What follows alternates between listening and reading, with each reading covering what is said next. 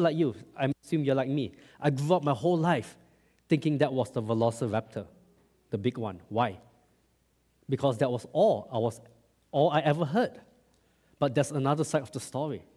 And that's what I want to show you today. This idea that dinosaurs prove evolution, I want to show you that when you start with the Word of God and they look at dinosaur bones, they fit what the Bible says about creation and the flood much better.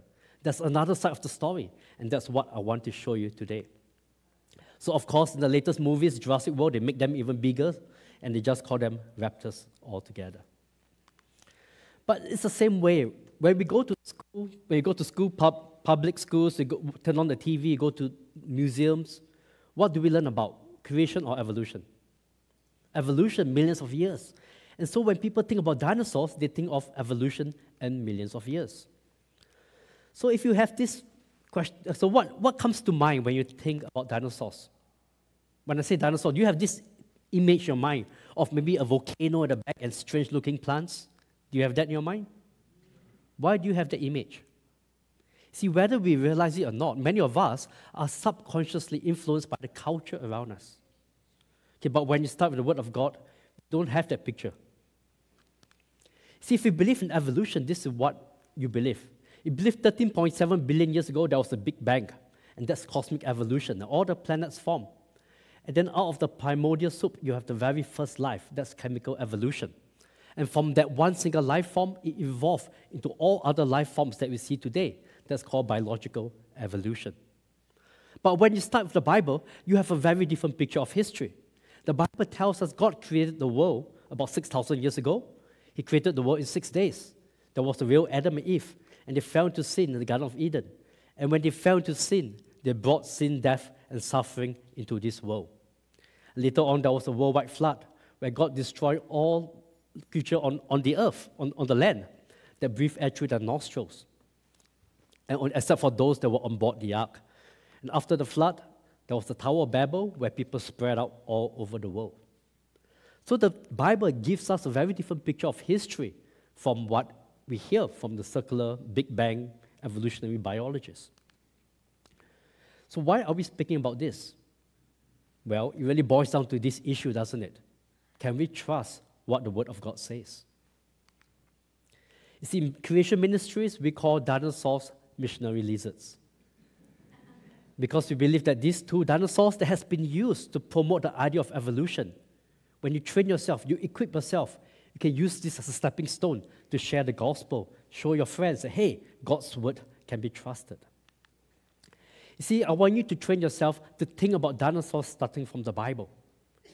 And I know, like you, we all love quiz, so here's a little quiz for you. So the T-Rex, its teeth is really sharp, it's 6 inches long. What was its original diet? Plant eater, meat eater, scavenger, or was it plant and meat eater? So who thinks that the original diet of the T-Rex was plants? Okay, a few of you. Meat? Scavenger? Plant and meat? Okay, remember what I said? Let's start from the Word of God. The Bible tells us in Genesis 1, when God created all animals at the very beginning, what did He create them to eat? Plants. There was no death, no disease, no suffering. Creatures were not eating one another before sin entered the world. It was very good creation. So creatures only began to eat one another after sin had entered the world. But if dinosaurs were created to eat plants, and later on they eat meat, how do we know what they eat? Have you ever wondered? Well, there are a few clues. We can look at the fossils. So for example, here we see that this dinosaur must have been snacking on another dinosaur because the teeth marks are found.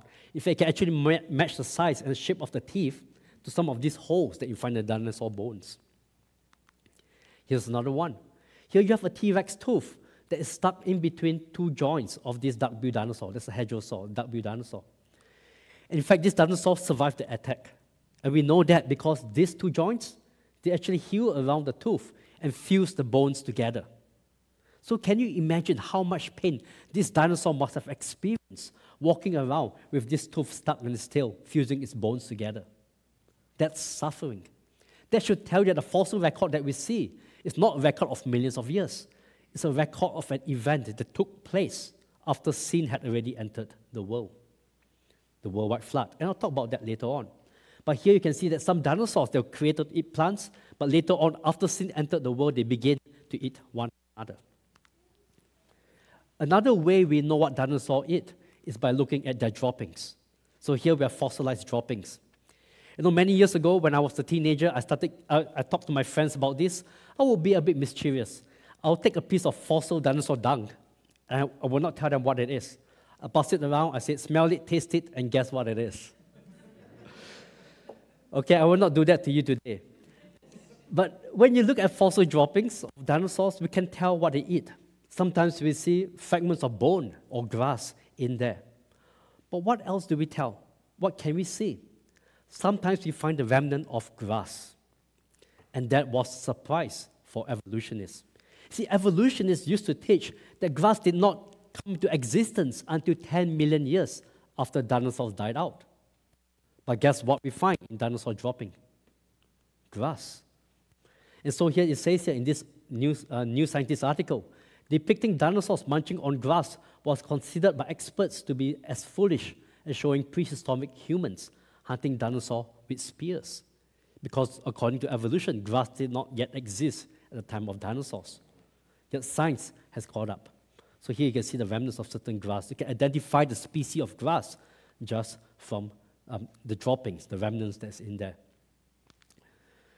And yet if you go into the museum here in Atlanta, we actually see this. It says that grass did not yet exist in the time of dinosaurs. They haven't updated the sign yet. Of course, now in the last 10 years, some evolutionists, they kind of accept that reluctantly, so they just change that. So what do? They just say grass must have existed, must have evolved far before that. We just don't really have the evidence for that. So in Creation Magazine, this is a magazine that we produce. It's a quarterly magazine. It's a family magazine.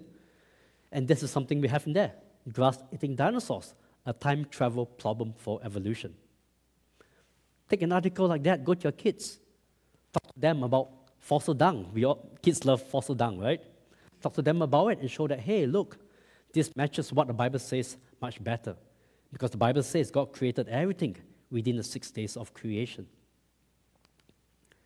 What else can we tell? Here, sometimes we not only have dinosaur fossils, we have the remnants of what they eat in their stomach. And here we have the remnant of 3 birds in the dinosaur stomach. You say, wait a minute, dinosaur eating birds? How can that be? Because, if you open any evolutionary textbooks, they'll tell you that dinosaurs evolved into birds. But guess what we find in the stomach? Dinosaurs were eating birds. Here is another picture. You can even see in this paper, the remnants of 3 separate birds in this dinosaur stomach. In evolution, dinosaurs evolved into birds about 65 million years ago. This is using their dates, which I don't believe is true, dates back far before that. Yet dinosaurs had birds in their stomach. Here's another picture of it. This is an artist's impression of what happened back then.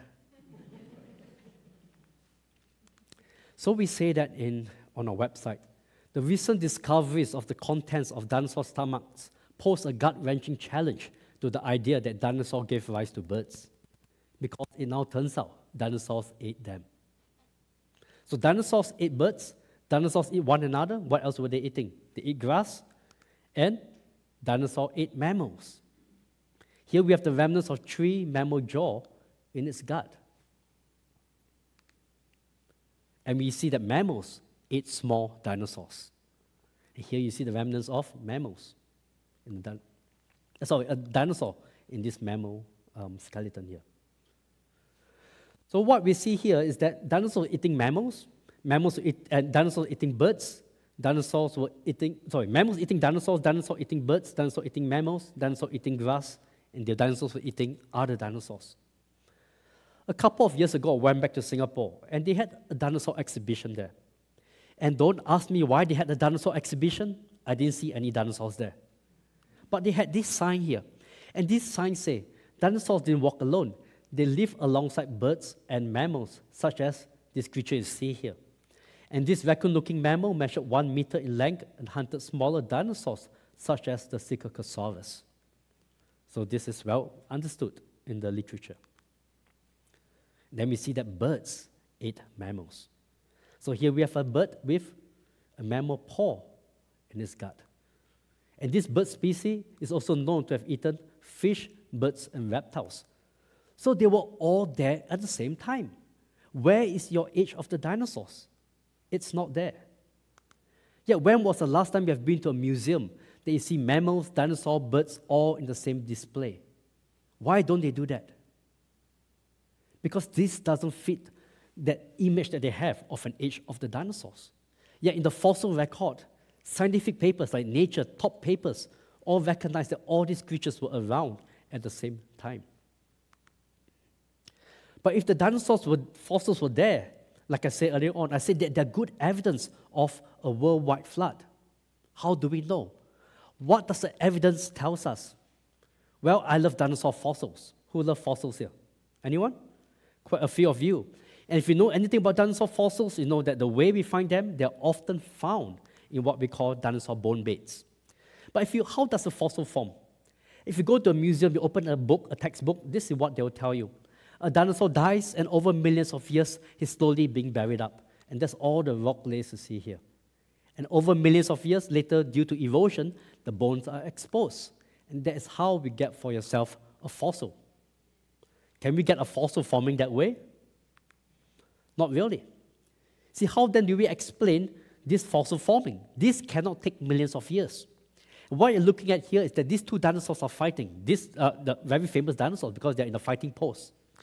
This dinosaur on the left, the Protoceratops, has actually beaten off the arm of the Velociraptor on the right. And the Velociraptor on the right has its claw in the neck of the dinosaur on the left. And they're fighting. And something happens so quickly that forever stuck in that fighting pose. Is that millions of years? Or is this rapid barrier? When we see something like that, that should tell you that this is evidence of catastrophe. Rapid barrier, something that went through the area so quickly that these creatures, massive creatures, were forever stuck in that fighting pose. This is an artist's impression. Notice? That cannot be millions of years old. They were frozen in time. But this is exactly what we would expect if there was a worldwide flood. Massive catastrophe all over the earth, quick barrier of things everywhere, preserving these things in its pose. In fact, if there is a worldwide flood, what will we expect to see? We expect to see very well-preserved fossils, billions of dead things all over the earth. And that's exactly how we find them. And one of the things about dinosaur bones, like I said earlier on, we often find them in what we call mass graveyards or dinosaur bone beds. So what are these? These are places where you see tens of thousands of dinosaur bones. They're all jumbled together in one big pile, mixed together, marine fossils like clams and fish. And this, in Canada alone, we have more than 24 of such bone beds. Some of these formations, these are massive. They stretch for over 1 square mile in size. How do you get something like that? Surely all these dinosaurs did not say, hey, let's all die together in one corner. And why would their fossils be mixed together with marine fossils like clams and fish? But you see, if there was a worldwide flood, what will you expect? Well, you will expect to see water sorting action. So this flood will bring all these carcasses from huge areas together and rapidly burying them in one pile, mixed together with marine fossils and fish and clams. And that's how we get these dinosaur bone beds all over the world. Another way we find dinosaur bones is that a lot of these fossils, the dinosaurs that have the long necks, so the cephalopods dinosaurs and the theropod, the meat-eating ones, they have this long neck. A lot of their fossils take on this special pose, a death pose. The technical term is the opistotonic pose. But we just call that a death pose. And the necks are bent backwards this way, and their tails are bent back in the opposite direction. How do we get something forming like that? You see, no creature sleeps like that. This was a mystery for many years until a scientist, Alicia Cutler, did some experiments. See, these dinosaurs, they have a ligament that runs down the back of the neck. And chickens have a long neck, and chickens have the same kind of ligament that runs down the back of the neck. What happens is that she took freshly killed chickens before they can harden, and she threw them in cold water. And now, when the chicken's alive, the neck doesn't bend back because of the weight of the body. But when she threw them in cold water, within seconds, all the head bent backwards. Because now, in cold water, the chicken, it's buoyant. And now the ligament contracts, and within seconds, they all take on that very same pose. And so she concluded this. Although the roads to the opistotonic death pose, that's the pose you saw earlier on, the opistotonic death pose are many, immersion in water is the simplest explanation. So we see that dinosaur bone beds are formed because at the time of death, it was caused by a worldwide flood. Some of these formations over 1 square mile, and you follow the sediments, they cross continents at times as well. And we see that all these dinosaurs take on the death pose, their necks are bent backwards because at the time of death, they were in water. Do you see where I'm going with that? What about armored dinosaurs? How do we find their bones? See, armored dinosaurs, they don't have a long neck. But we have very well-preserved armored dinosaur. So here we have one, and this was a nodosaur. This is in National Geographic. And this was described as partially mineralized, meaning that it's not completely turned into stone. 3-dimensional preservation, remnants of its last meal in the stomach, patches of skin, reddish pigment, and dinosaur armor. Huge creature you can see is preserved in its 3-dimensional shape.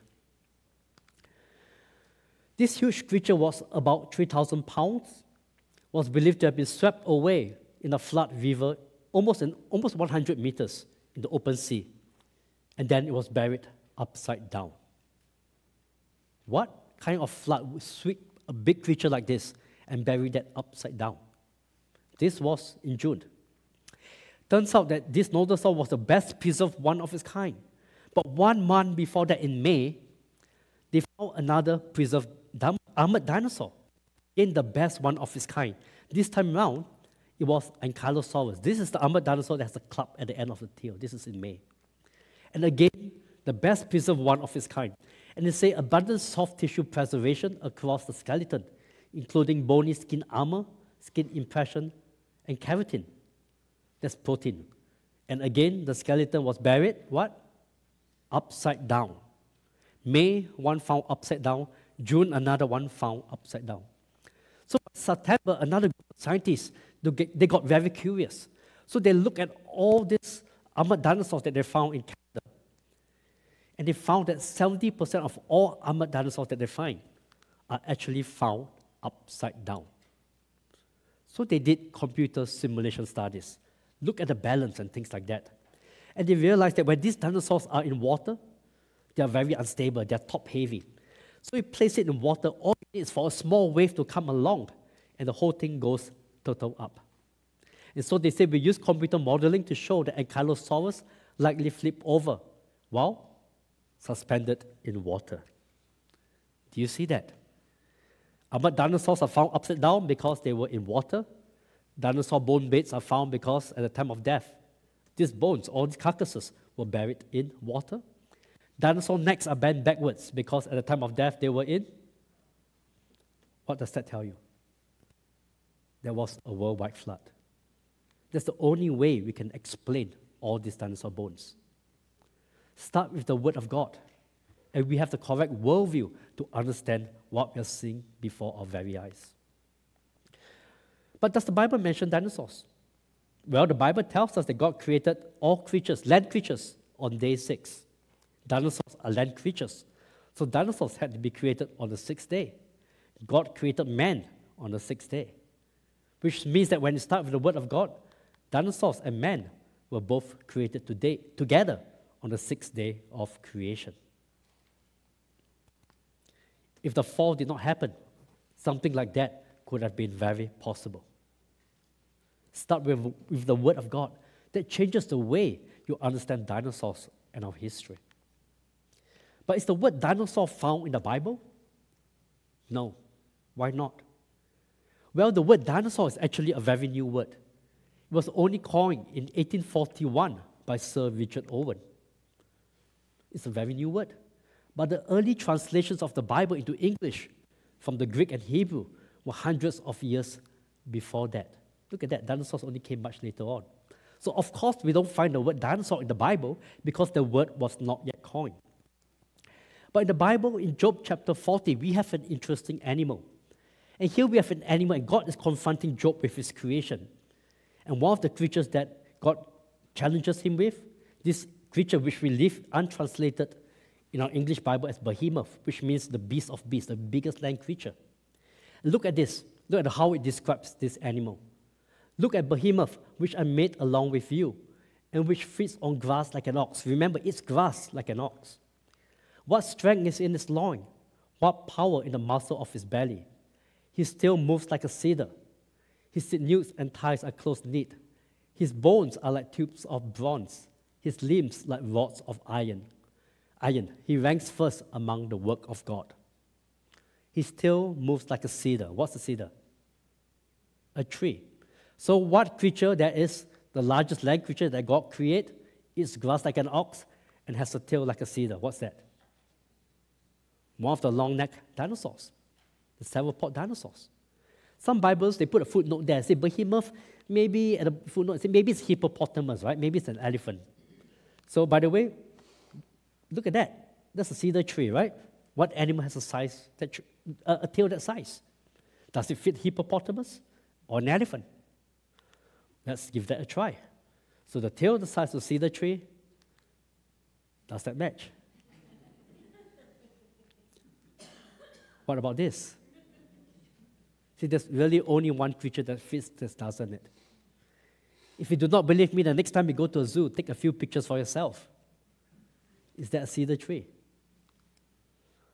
Or what about this? Poor creature, right? There's only one description that fits one of the long-necked dinosaurs. Yes, the Bible does talk about dinosaurs. So God was confronting Job with a creature that Job was familiar with.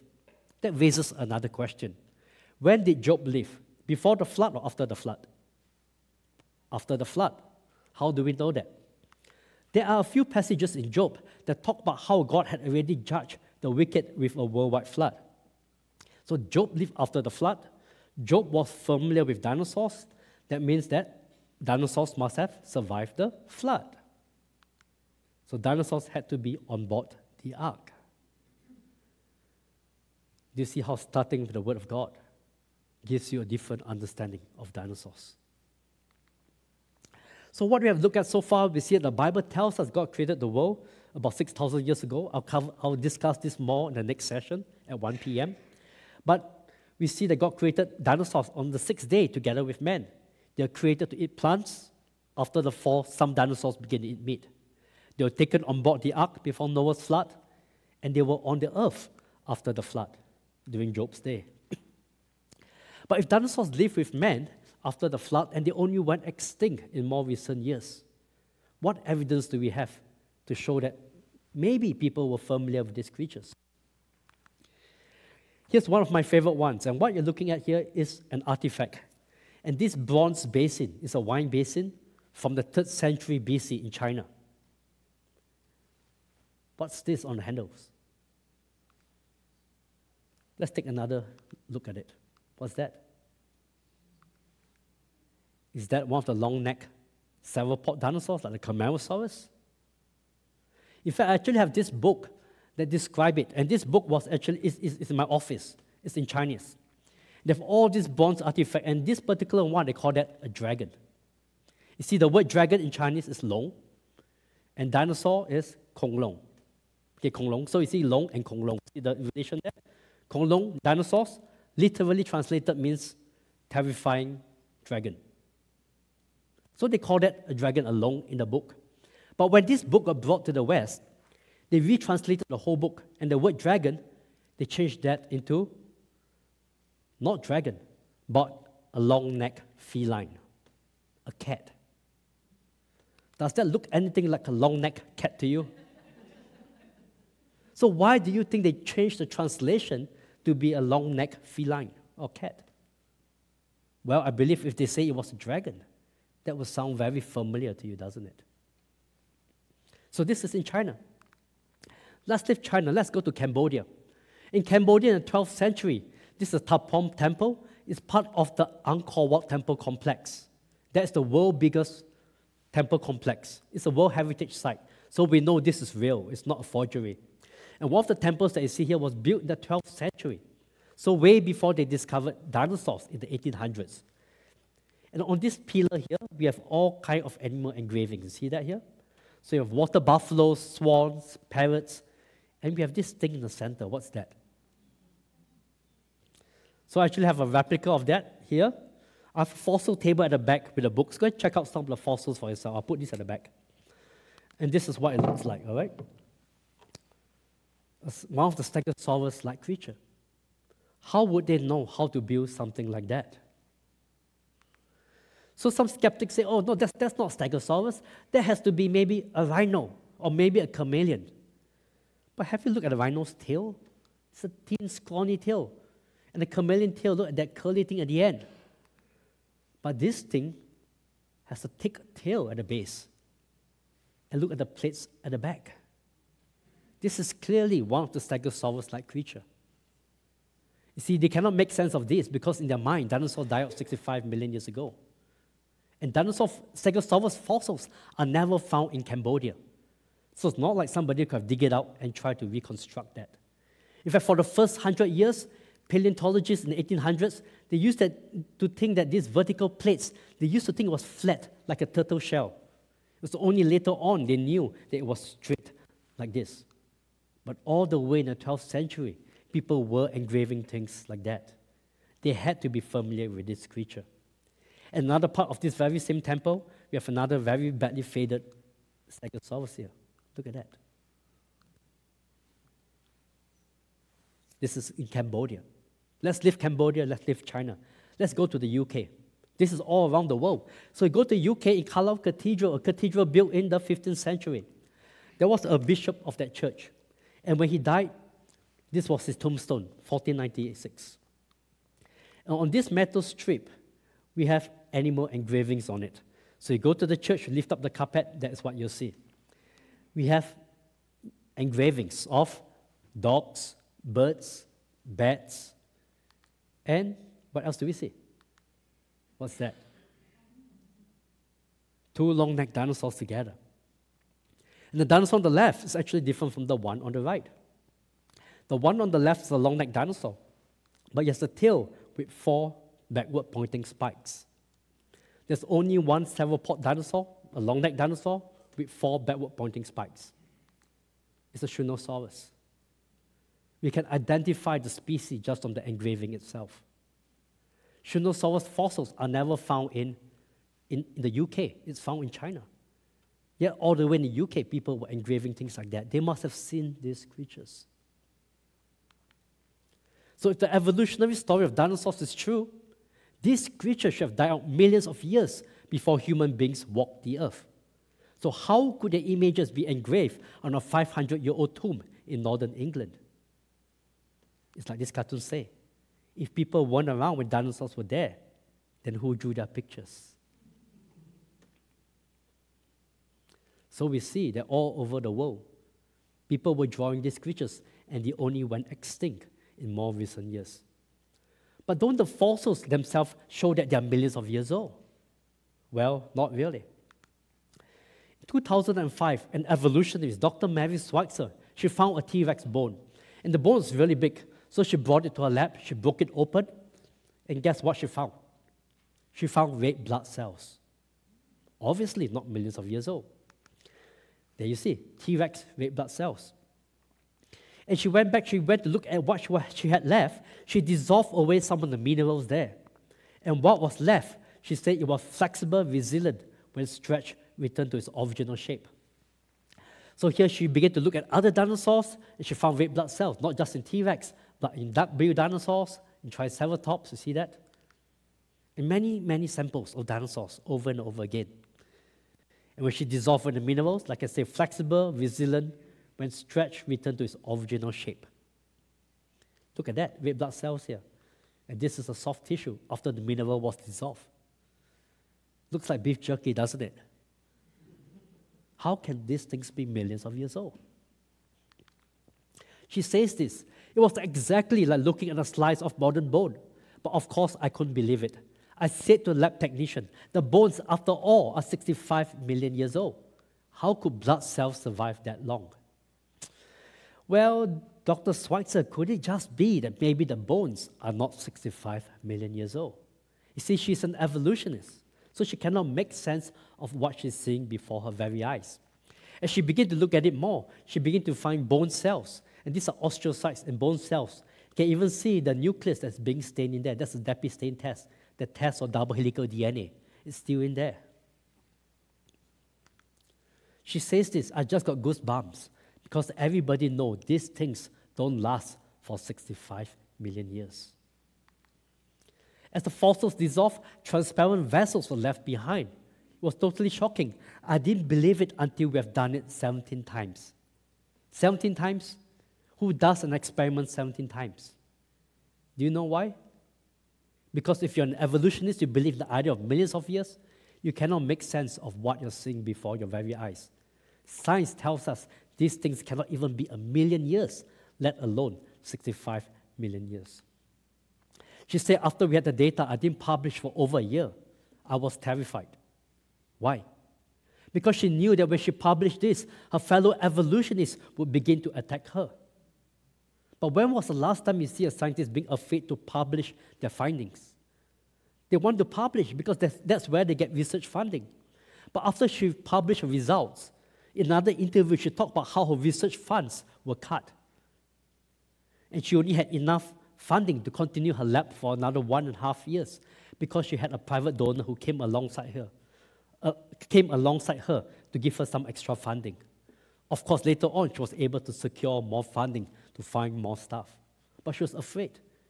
Why would a fellow evolutionist attack her for that?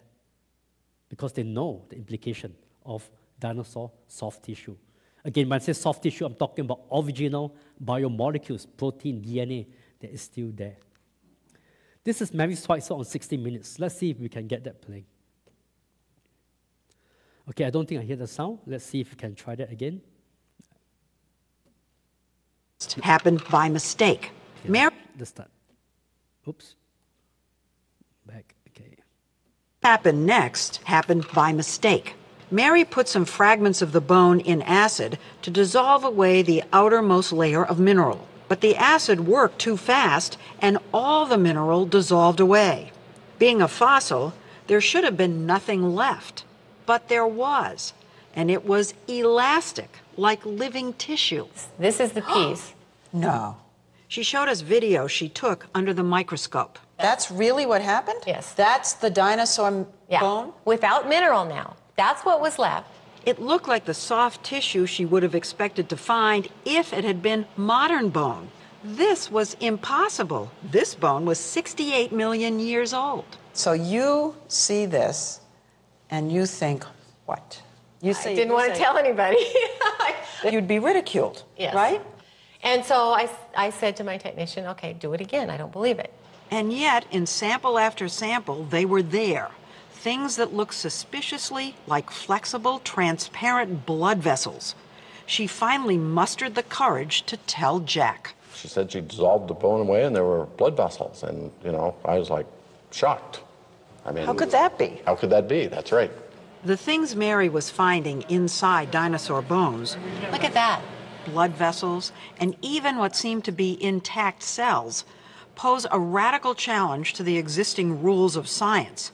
That organic material can't possibly survive even 1,000,000 years, let alone 68 million. Did you hear the irony in the last sentence? Right? Science tells us this thing cannot even last 1,000,000 years. But do they ever question the billions of years? No. They appeal to an unknown science out there. And they didn't just find that, because later on they actually were able to isolate protein. So they found collagen, which is quite a stable protein, but they also found delicate proteins like elastin and laminin in what they claim was a dinosaur bone that is 80 million years old. And later on, they found collagen in what they claim was a bone 195 million years old. The thing is this, you can actually go into a lab, it can carry out experiments and test the maximum theoretical limit for how long it will take for collagen to break down. Collagen is a stable protein, but even if you freeze it in freezing liquid nitrogen, it can only slow down the decay process. The law of thermodynamics will still go on. The chemical bonds will still break down over time. And we know that the maximum theoretical limit, 300,000 to 900,000 years max, it will be all gone. I believe this is too generous. But this is the figure that's given to us by the evolutionists themselves, their own experiments. So we just use their figure. All right? This is the maximum theoretical limit. And yet they claim to have fine bones, collagen in bones, that are 195 million years old. It doesn't make sense. The science doesn't add up. Collagen wasn't, dinosaurs didn't live in freezing liquid nitrogen, do they? If they live in climates like ours, in 15,000 years, all of that should be gone. Yet in time and time again, we find collagen bones with collagen and other organic biomolecules. She says this, when you think about it, the laws of chemistry and biology and everything else that we know say it should be gone. It should be degraded completely. You see what she's saying? Science tells us these things cannot be millions of years old. See, the skeptics that come up to you, say, you creationists, you cannot explain the science, so you say God must have done it. It's actually the other way around, isn't it? Everything we know from science tells us that these things cannot be millions of years old. I have news for you. If you still want to believe that these bones are millions of years old, you are being unscientific. Good science tells us that all these things cannot even be 1 million years old. Because even if it can satisfy all these conditions, background radiation itself will be enough to destroy all biomolecules in less than 1 million years. And this is just another paper from just August last year. See, although many analytical techniques have shown that organic materials can be preserved in fossils for millions of years. How do they know it can be preserved for millions of years? Well, because we find dinosaur bones and they contain collagen, so it must be millions of years old, right? Well, how do they explain that? Let's read the rest of the sentence. The geochemical factors that allow this preservation are not well understood. They don't know. Because good science tells us these things are not that old. Here's another very well-known dinosaur expert, evolutionist. He says this, bones do not have to be turned into stone to be fossils. And usually most of the original bone is still present in a dinosaur fossil. They don't tell you that in the museums, do they? So if you look at all the scientific papers that we have, top circular papers, Nature, +1, things like that, how many examples of dinosaur soft tissue do we have in the scientific literature? I actually maintain a database with Dr. Brian Thomas from the Institute of Creation Research. And Brian Thomas, by the way, he got his PhD looking at ancient collagen. So this is an area you can get your PhD in. It's a well-established field. We maintain this database, cataloging all these circular papers. Every few months, we have to update this because it keeps increasing. To date, we have 59 documented papers talking about original organic dinosaur biomaterial. And if we don't just look at dinosaurs, what if we look at extinct marine reptiles? We look at bacterial layers, fossilized bacterial layers and all that. We are up to 122 papers of so-called ancient biomaterials. So using the evolutionary dates, which I do not believe is true, what is the record holder? The record holder is bacterial molecules, which they claim is 2.5 billion years old.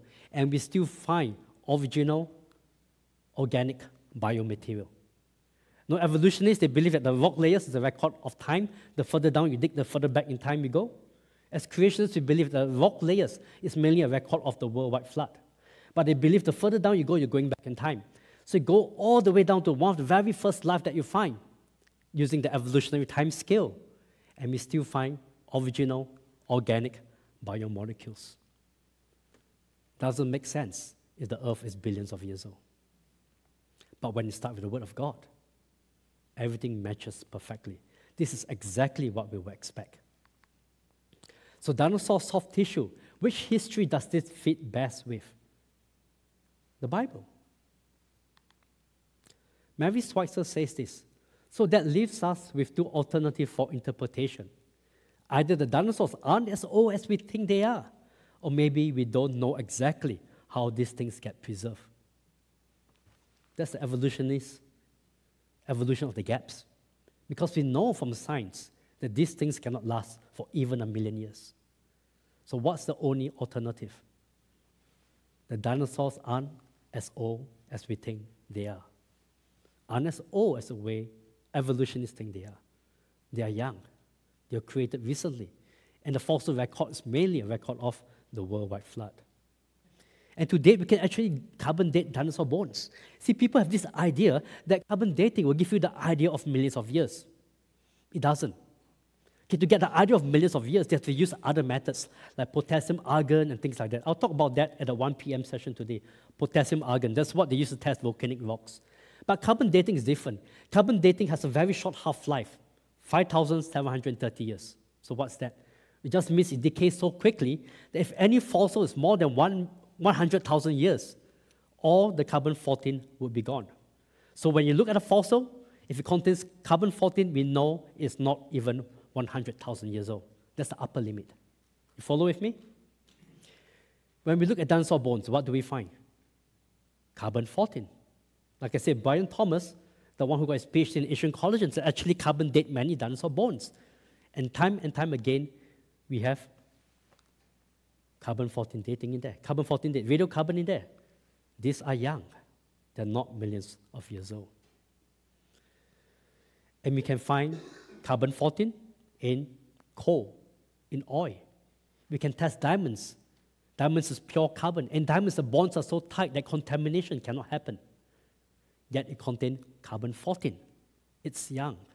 Carbon-14, radiocarbon, is a good friend of the creationists. And we also find DNA.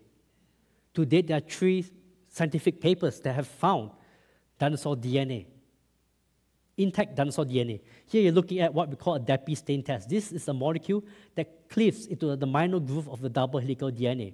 So when you get a positive stain for this, we know we have double helical DNA of a certain length.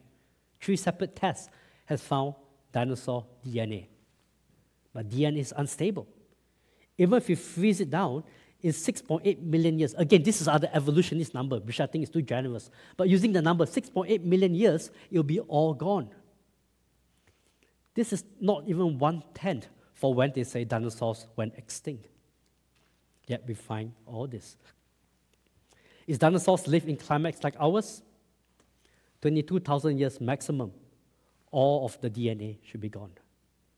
Yet we find that again and again. So we say DNA, dinos not ancient. So the discovery of fossilized dinosaur soft tissue, DNA and radiocarbon is a huge problem for evolution and the idea of millions of years. So I hope you enjoyed this talk, but let me sum it up here in 4 points. So what have we looked at today? B, C, D, and E, 4 points. B, we look at the Bible. We see that in Job chapter 40, yes, the Bible talked about dinosaurs. We saw that they survived the flood, they were on board the ark, and they only went extinct in more recent years. Then C, we look at centuries of dinosaur artifacts from all over the world, from China, the Wine Basin, from Cambodia. We saw the tombstone in the UK, showed that dinosaurs lived together with men, and they only died out in more recent years. Then we go to D, dinosaur fossils, the way they are found. We look at the droppings, they were eating grass, they were eating one another, they're found in dinosaur bone beds. Dinosaurs were eating birds, they were eating mammals, they were eating one another, mammals were eating dinosaurs. We see from the fossils that those with the long necks, they're bent backwards because at the time of death, they were in water. We see that the armored dinosaurs, they're found upside down because at the time of death, they were in water. Then finally, we saw evidence of a young Earth. That the fossils that we see today, we find time and time again, many hundreds of examples of original organic biomolecules in what evolutionists claim are millions of years old. Radiocarbon, that's carbon dating. They contain radiocarbon, they're young. And then we find dinosaur DNA. Friends, the Earth is young, and the Bible can be trusted. Good science supports the Bible. Do you see why dinosaurs are missionary lizards? Train yourself, equip yourself in this area of dinosaurs, and you can use this as a stepping stone to reach out to your kids and your friends. But if the evidence is so clear, why do some people still not believe? You see, I believe most people have only heard one side of the story. And that's what I want to show to you today, the other side of the story.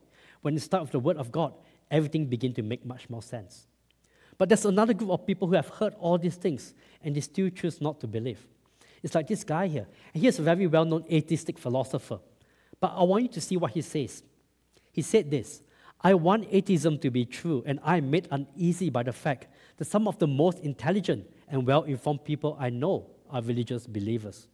It isn't just that I don't believe in God and naturally hope I'm right in my belief. It's that I hope there's no God. I don't want there to be a God.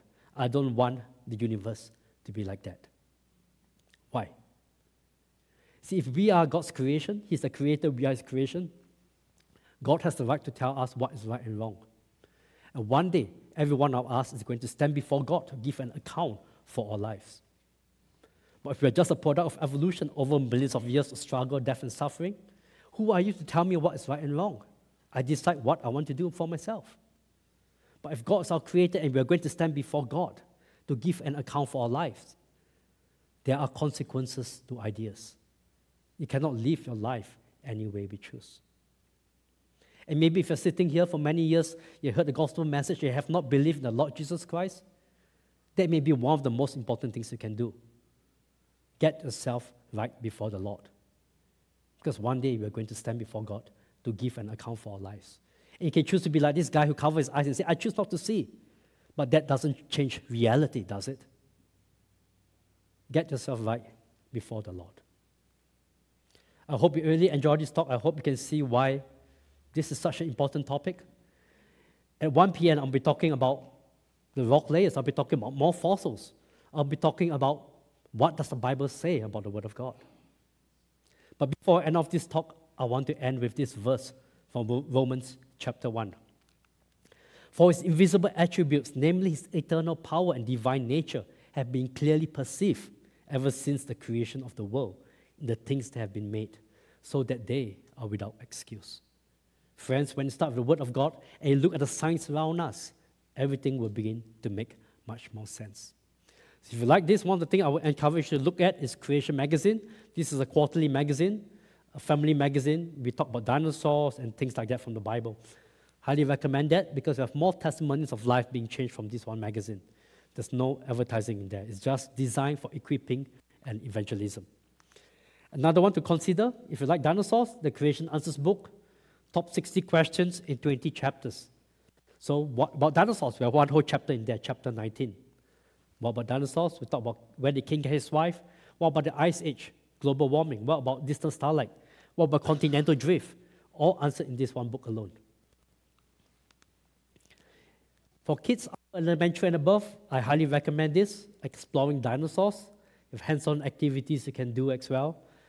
Covers a lot of the artifacts and things that we mentioned earlier on. And this, I might be a bit biased, but I'm a co-author of this book. But this just came out in September. If you're an adult here, this is written not for kids, but for high school and above. This is our most comprehensive book about dinosaurs. 2 whole chapters on feathered dinosaurs. Do they exist? Do they not exist? What does the evidence say? And a lot of these things that we mentioned today in a lot more detail. And most of all, like I said, the most important thing we're talking about today is the Word of God, right? That's our foundation. And this is my favorite commentary on Genesis, just under 800 pages from Genesis 1 to 11. Talk about theology, church history, and science. So if you want a good, solid commentary on Genesis, I highly recommend this one here. So those are my best recommendations. Check some of them out at the back, and I'll be at the back answering questions. I look forward to seeing you at 1 p.m. I hope that's helpful to you. And finally, let's close with the Word of God again. You remember in Job, God was confronting Job with all his creation, all majestic animals. At the end of it, how did Job respond? Job said this. Then Job answered the Lord and said, I know that you can do all things, and that no purpose of yours can be thwarted. Who is this that hides counsel without knowledge? Therefore, I've uttered what I did not understand, things too wonderful for me, which I did not know. Confronted with the creation of God, Job humbled himself and he glorified the Lord. Dinosaurs should lead us to do the same thing, to glorify God. Thank you.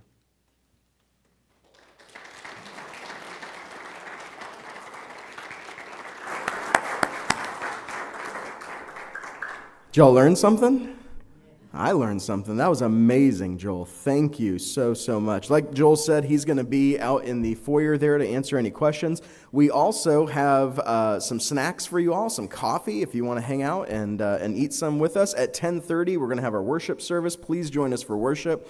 We'll have a free lunch right after that, free covered dish lunch for everyone that's here. And then after that, Joel will come back up and we'll learn some more about creation. Amen. Hey, can I pray for us? And then we'll go and have some snacks and fellowship with each other. Father God, thank you for your word. Lord, we thank you for the majesty and the beauty, the accuracy and the truth of your word that holds up. It's voracious, God, and it holds up under scrutiny. And what we see, Lord, so clearly, just looking at the evidence of those who don't believe it, is that your word holds true. And God, we pray that you'd lead us into more and more truth. God, you would help us and to submit our minds and our hearts to your word, and especially to Christ as our Lord. God, thank you for today. Thank you for Joel. Thank you for this ministry. God, we pray that you would bless him. God, you pray that you would bless our fellowship. God, help everything we say, do, and think today be honoring to you. It's in Jesus' name we pray, and we give thanks. Amen. Amen. Go have some great snacks. See you all in a little bit.